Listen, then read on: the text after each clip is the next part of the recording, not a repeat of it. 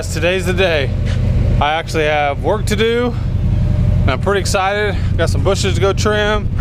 I'm gonna go get some new tires put on the walker. Got a lot of stuff to do today, so let's go.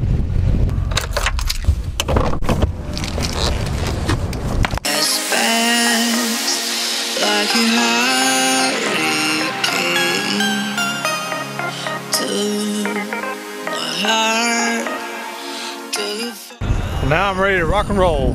Got my duct tape, my Pampas grass, got new tires on the walker. We're ready to go.